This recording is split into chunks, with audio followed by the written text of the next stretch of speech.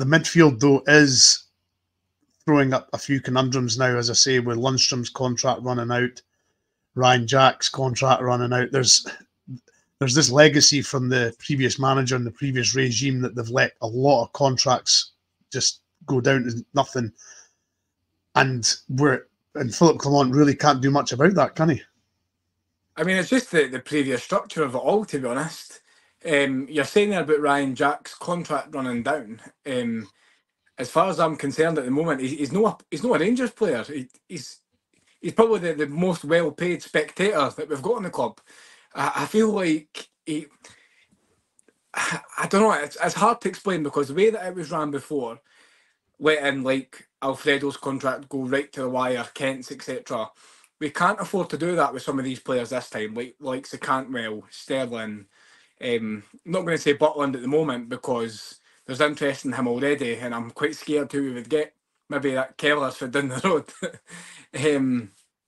I had to get the mention in there, but I think that personally, the way that we're doing our contract business, like it needs to stay out of the media. I know there's always going to be some sort of leaks, but this back and forth with Lundstrom apparently that's going on, keep it behind closed doors. Okay, we don't need to know that.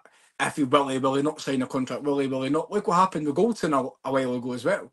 I think that the way we've let I suppose main team players, their contracts go down, I think is some clubs have kind of just thought, oh, well, we'll wait till it goes down and we'll get him for nothing. And then all of a sudden Goldson signs a 4-year extension when he's basically already out the door.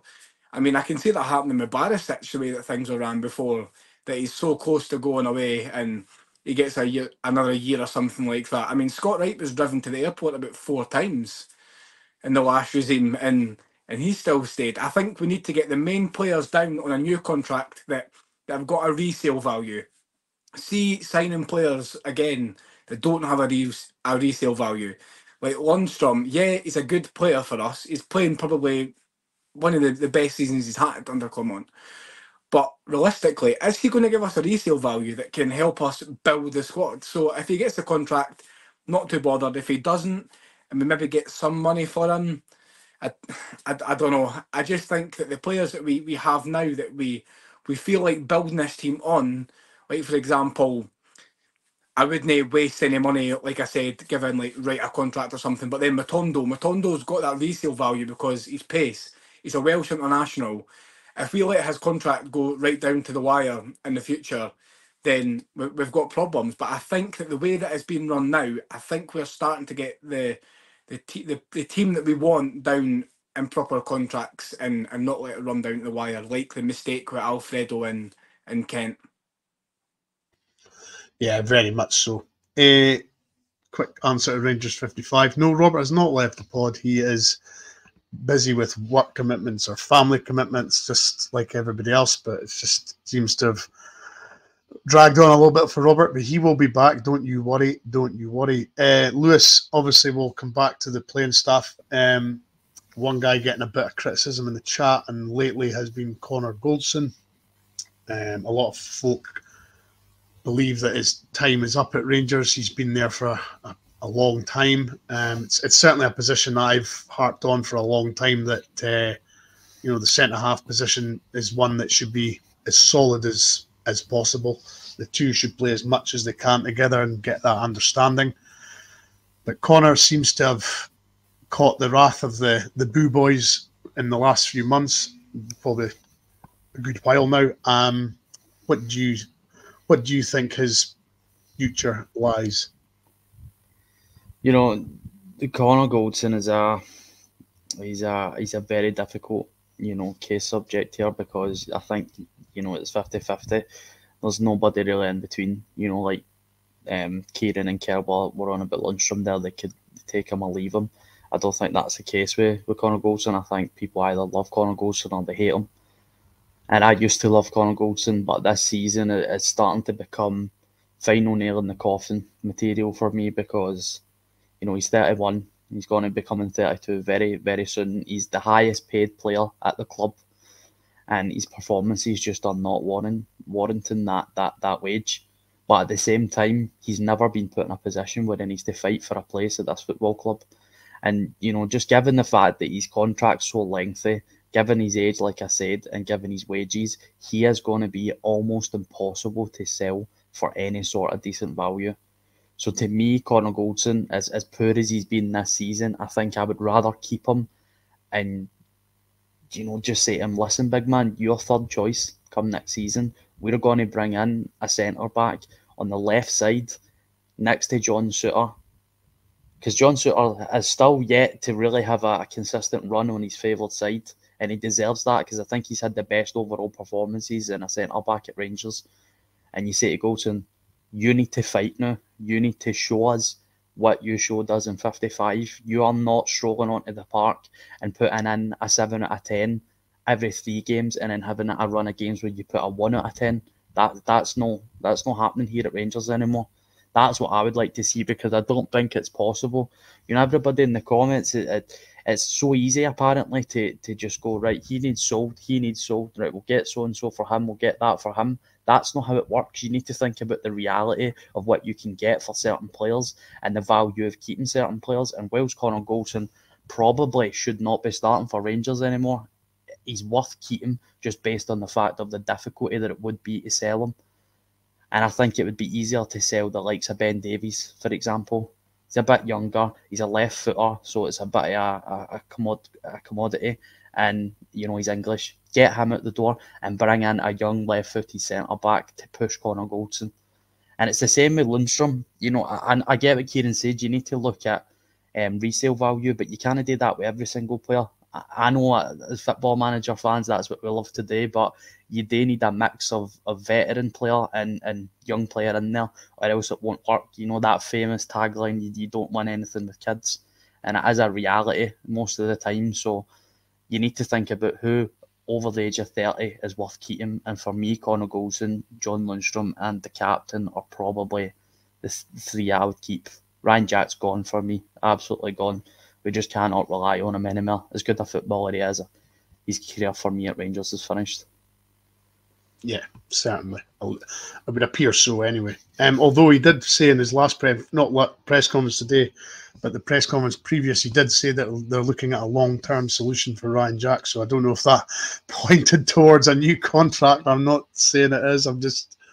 I see poor Scott's blowing up in my right-hand side there. His face is getting redder. But just to caveat that, Nicholas is saying, we've still got the best defence in the league. So we're obviously doing something right, Scott. You know, although we've got all these problems, although the fans are saying we've got all these problems in defence, we've still got the best defence in the league. I think the keeper's a lot to do with that as well, Brian, because obviously he's got a better save percentage than McGregor had last season. But listen, Connor's getting to an age where I think he's lost a bit of pace, to be honest with you. He was never the most physical defender, Connor, but he was a very good footballer. But you don't get a lot of centre-backs these days who are very physical. They're mainly footballers and they are centre-backs. I think, look at Carter Vickers, he's quite a physical centre-back, but the majority of centre-backs now like to play football, don't they? I think they're better footballers than they're defenders. It's just the way the game is. But I think that Connor Golson's a strange one because I like Connor as a player, but this season he's let himself down, he's let the team down. But like Nicholas said, we have got the best defence in the league still, so it's a kind of... And then I heard the manager sticking up for his defence as well, saying we don't let in a lot of goals, and we don't, but the goals we let in, you say to yourself, how did the other team manage to score that? Because it's a shit show. But I've been saying for a while, we need 2 centre-backs in. I think Big Souttar's flatter to deceive as well at times, but I do agree, he's not played on his proper side, but I've always seen John Souttar better in a 3 than in a 4. That's just me. But listen, we're going to have to change it because having Goldson been here for a long time, and sometimes you do have to change things. But like I said earlier on, it depends on the manager's budget, it depends on the players he's got in mind. Like Coppin's seen, I think, with guys that we've probably not heard of, and I heard Kieran saying, why don't we keep things in-house? So you get guys like Lundstrom out of contract, are looking for contracts. His agent's playing games as well, because his agent's saying maybe staying, maybe no staying. So he's looking for offers for other places, so he's putting tidbits in the media or putting them out there just to see what offers John Lundstrom gets before he maybe decides to stay at Rangers or not. Listen, this is going to be John Lundstrom's probably last big contract before he maybe retire. So he's looking for quite a big one to like set him up and his family up for a while. So if he can get, I don't know what Rangers are going to offer him, 2 years deal, make it a 4-year deal somewhere else. Does you think about that? And I know people say why would they go elsewhere, but sometimes it's not about trophies, it's not about this and it's not about that, it's about finance. The footballers look at that stage of their career. So it depends what he gets offered. I always thought Connor Goldson, I mean, he decided to stay because we offered him a good deal. So John and Sean Paul will be the same, probably wait till last minute to see what else he gets offered. But like I said earlier, if he goes, it doesn't bother me. If he stays, it doesn't bother me, just as long as we don't break the bank. Because I'd rather bring somebody else in and pay through a nose to keep a guy at that age. And I know Lucy's got a good point. You kind of want to bring him the young guys, you need a couple of experienced players in the team. But if you keep Goldson and keep Powell, you don't need to keep everybody else. As for Ryan Jack, put a Scotland shot on him, he'll only be injured, but put a Rangers shot on him, he constantly is injured. So Ryan Jack played his last game for us. Roof as well. They've done well when they've had game time, but apart from that, we spent most of the time in the stands watching, so they're better away from me. It frees up 2 wages to bring somebody else in or improve somebody's wages. Yeah, definitely. And Kieran, for you, we've went round the table, so we'll come to you. Goldson, do you believe this is his last season? Same boat as Lewis. Keep him. Tell him he's the third choice. Basically, it's his choice whether to sit in the stands and thin out his contract or actually want to do something. I mean, there's times our defence, going back to the comment about best defence in the league, you could honestly accompany some of our defending clips with the Benny Hill music. It's just comical sometimes. Like Kerr's saying there, a lot of the times you're looking at it going, how have they done that? How have they managed to score that? How have they not got it away? I mean, it seems that Goldson can't put the ball in anybody else's net but his own. So we need to address that none of our centre-halves can really actually score when it matters. It's a free chance after free chance. You play Rangers bingo, Connor Goldson, free header ballooned over the bar is one of the first ones that you tick off. I think that, I don't want to go on a rant about it, but I think that we do need to address it and get somebody else in. But again, going back to what Lewis said about the resale value type of thing, we might not have the money to bring somebody else in. I think that we've got, and I don't know if it sounds stupid, but we have 2 centre-backs that play the ball at their feet. I think that causes problems in itself sometimes. You've got Suter that can stride with the ball. Goldson sometimes does it, and you can't, as soon as Goldson puts his hand up, he's lost the ball. Goldson's got that absolute ping that really scared defences for a while, but he's been sussed out. He's been sussed out that he's not got that physicality as much anymore. He's not going to go for every single header, as you see when he goes up with his elbow for no apparent reason. I feel like Goldson has lost a lot of pace. He's lost a lot of physicality, but I think he's lost a bit of heart as well. I mean, as a football player, you've got to have thick skin, right? And I absolutely we get that with different players. Maybe they handle it differently. You didn't care what Goldson's maybe thinking mentally as well, from going for this hero in 55 to being booed off the pitch sometimes. I think that every manager is kind of favoured to have in Goldson. Everyone that we've had that they've been there.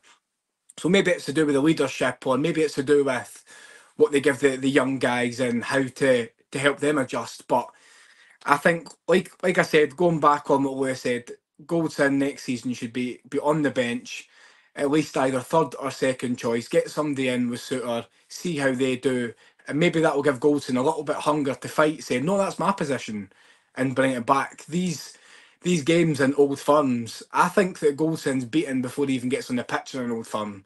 He's been through that many spankings. I think that it's a mentality issue. I really do at the moment. Yeah, I mean, the only thing I would say against that is for a guy on near 40 grand a week, I can't imagine the manager will be too keen on him sitting on a bench on that sort of wage. So that would be my only issue.